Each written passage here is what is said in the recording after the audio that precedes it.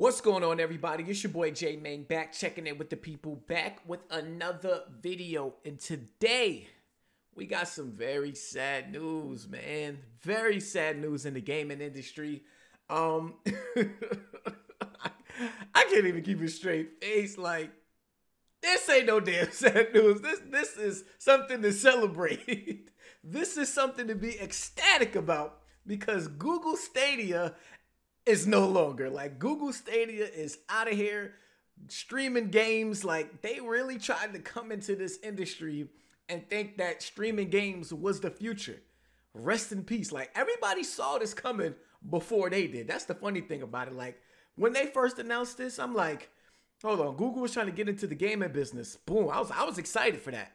I'm like, okay, we're gonna have another competitor to Xbox, PlayStation, and Nintendo. Let's get somebody else in here, somebody with some money, somebody that can put some money behind some studios, make some big budget AAA games.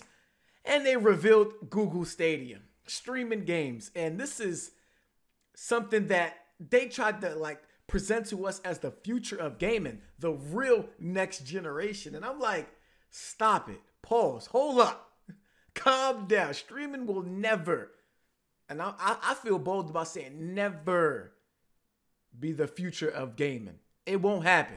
It's a nice little side piece, but it'll never be the main squeeze. Never. It won't happen. Okay? Now, Google, to me, they came into this all wrong from the get-go. Not just the streaming side. They came into this with a service, but they weren't offering anything unique from a game's perspective that got me excited.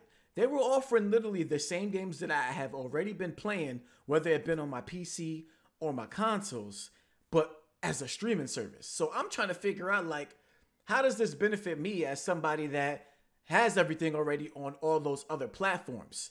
It doesn't. And you're going to need, like, for me, when you're coming into the video game industry, you're going to need those core players that are going to back your product, that's going to help spread the word. It's not just enough to get the, try to tackle the casual market. The core players kind of have to play a big part. And I think where they failed is that they didn't come into the industry with those studios that have presented those new games that were exclusive to Stadia that is going to get people on board. Because I got to be honest, I tried out Google Stadia.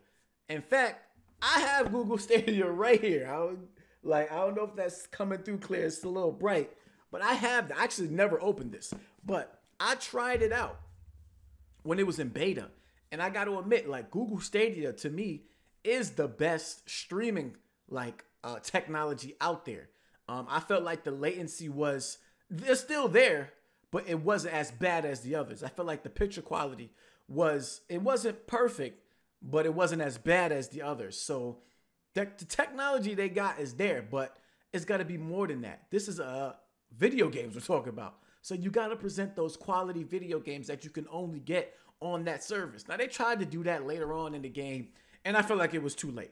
Too little, too late. And that's where I feel like they messed up the most. If they came out with those exclusive games that can only be played there, and these games were looking fantastic, and people might be like, okay, I might have to try out Stadia just to play that game. For nothing else but just to play a game or two there. And they failed to do that, in my opinion. So they came out wrong there. And then secondly, like I said earlier, streaming will just never be the main course for a gamer. I know a lot of people wanted to get on the train and say that streaming is the future. This is it. It's happening in other medias. It's going to happen in gaming. But people fail to mention that gaming is the big thing in gaming is actually playing games. That's the difference. You actually have to use a controller to input controls in a game. When it comes to music, sure, like when you're going from physical to digital to streaming, you're going to lose audio quality. And that might be okay for some people because the song is still the same. The experience overall is still that song that you love, regardless of like the image, the audio quality being a little bit degraded. Movies, TV shows, same kind of premise. The audio is going to be degraded. The visual quality is going to be degraded. But most people aren't really tripping about that. That is not something that is going to stop somebody from watching something on a streaming service because it's just a visual experience and an audio experience. With gaming, you get both of those, impacted with audio and visual, but the biggest thing impacted is the input. And that is the biggest part of playing a game. If the input latency is off, and for somebody who plays the game like that knows gaming natively, that's the first thing you're going to notice above anything. Soon as you pick up that controller and you start moving around and that's off, it's a wrap. It's a wrap. It's going to disengage you from the experience, and everything else is not even going to matter. It's not even going to matter. You're going to be done.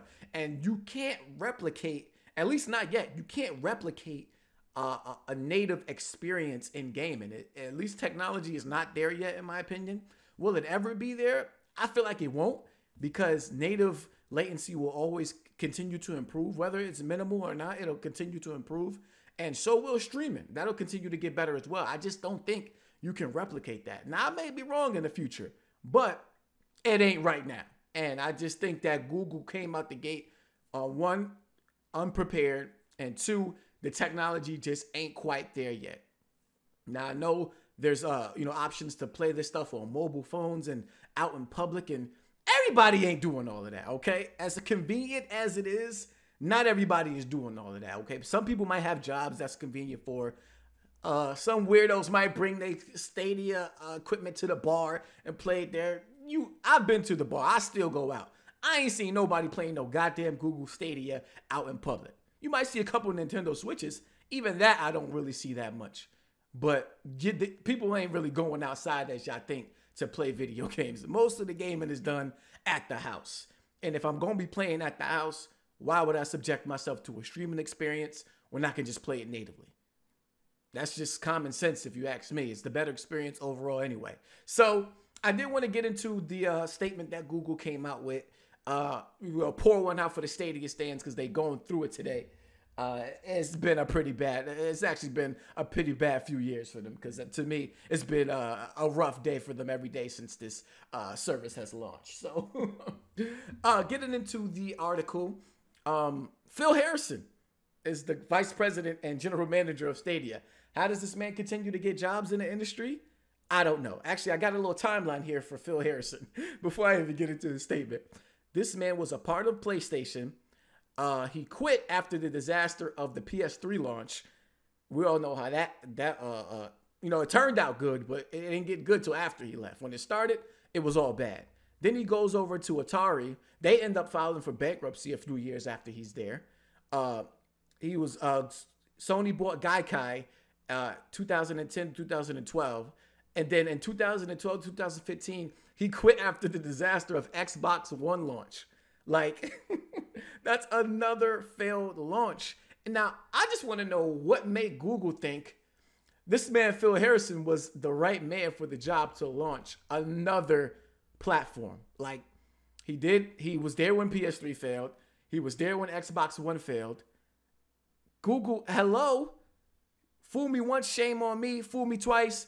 Fool me once, shame on you. Fool me twice, shame on me. This is the third time. You can't get mad at Phil.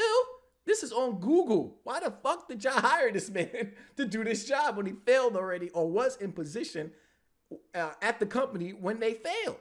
Stop hiring this man. This man does not need another job in the industry. Period.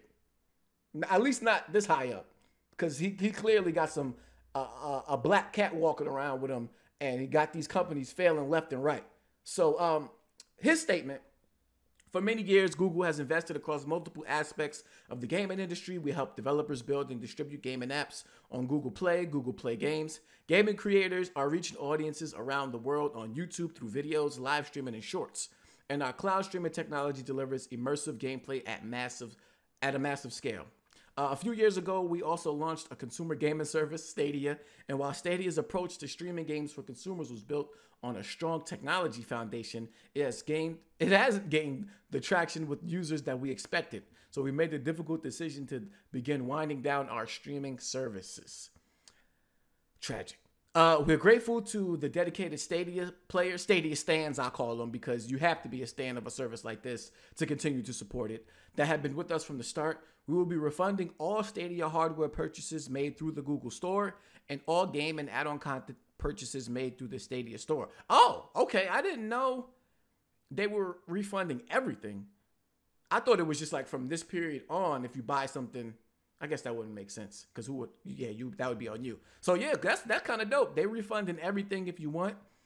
Players will continue to have access to their libraries and play through January 18th of 2023 so they can complete final play sessions.